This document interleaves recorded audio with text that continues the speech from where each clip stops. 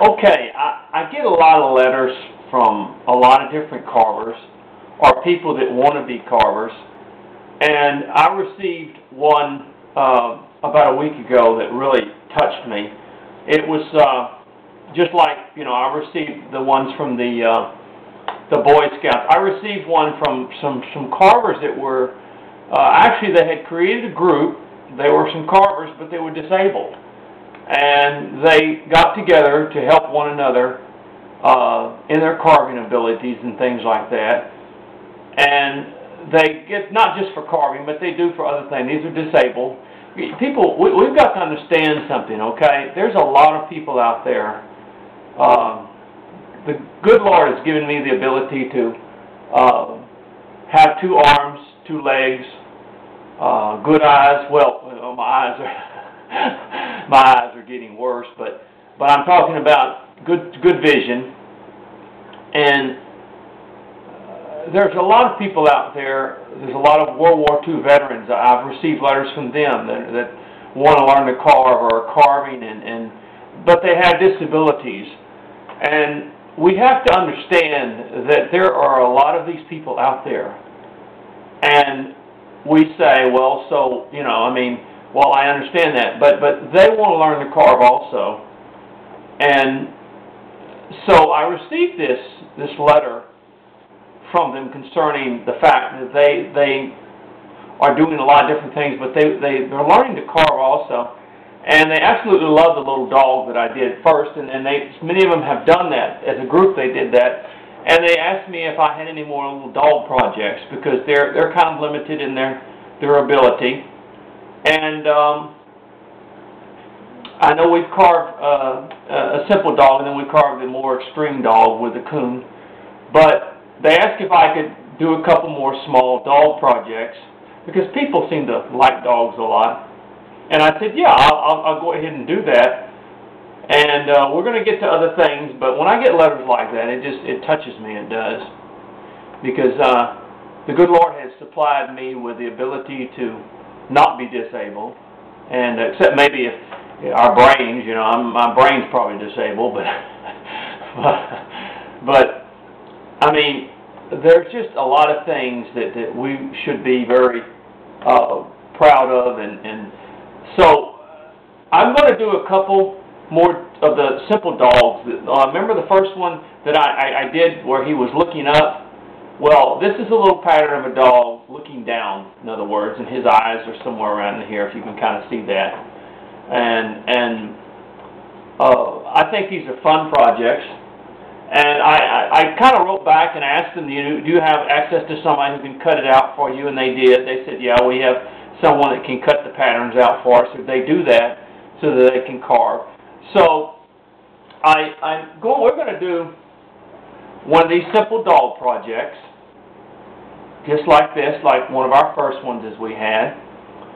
And this is just out of 1-inch wood, is what it is.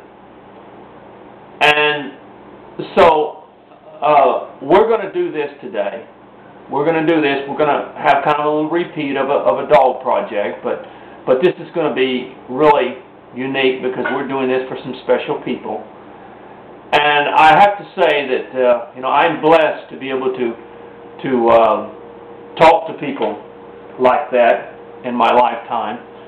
And we have to understand, and I mean, we had a discussion on Wood Carving Illustrated about simple projects, and maybe wood carving had been kind of cheapened with these simple projects and stuff. But I want to tell you something, folks.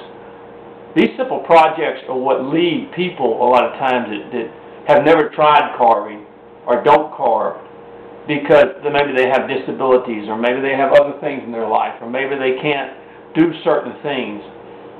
And we that have been blessed to have so much, I get so many letters from people overseas that don't have the access to the wood and the tools that we have. I mean, I can pick up the phone and call Hinkle Wood and get all the basswood I want or something like that. But you take people from other countries that don't have that access. It's not as there was a young man that I spent some time with talking to from England that they don't call it basswood over there. They call a lot of it, they call lime wood and things like that. And we were looking at it and to see exactly. So behind the scenes, there's a lot of people that don't have access to the things we do in America, and we're so blessed.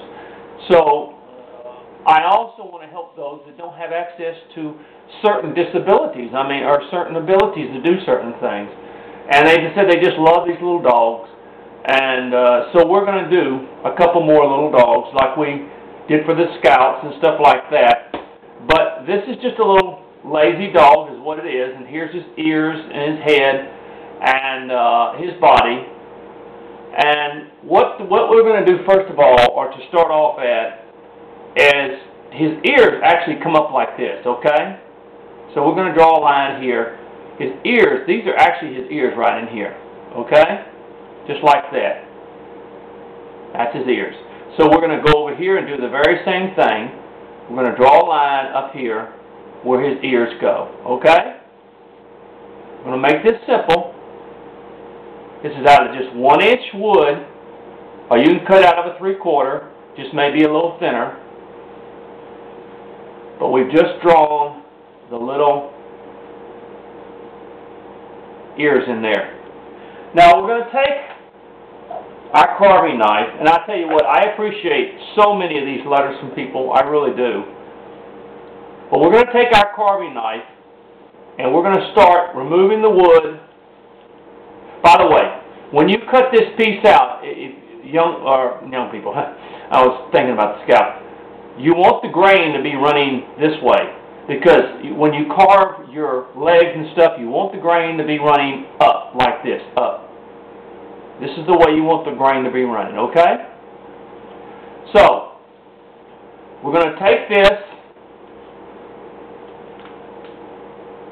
and we're going, there you go, just start bringing those ears out, okay?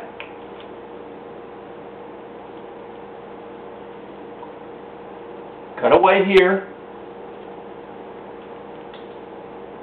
I tell you, I get a lot of letters from people that just, hey, would you stay with those simple projects? I tell you what, I know that a lot of advanced carvers, as myself, and you see how we chop that away from there? Now let's go over on this side and do the same thing. A lot of advanced carvers, they just don't understand that there are a lot of people that really want to learn to carve, but they don't have the ability, or they don't have the way to, maybe they have disabilities or whatever. And we want to answer the questions to those people who would like to carve as well. That's what we're in here for. Okay. All right, and I'm going to move that wood away from there. Now you see that? See on this side? We're establishing our ears right here. Take a little wood off right there. Just like that. Okay?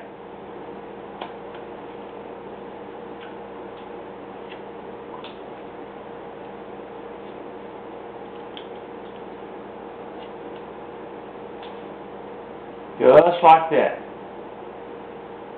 Now my video is almost up, so I've been doing too much talking, but I wanted to share that with you. We'll start with part 2.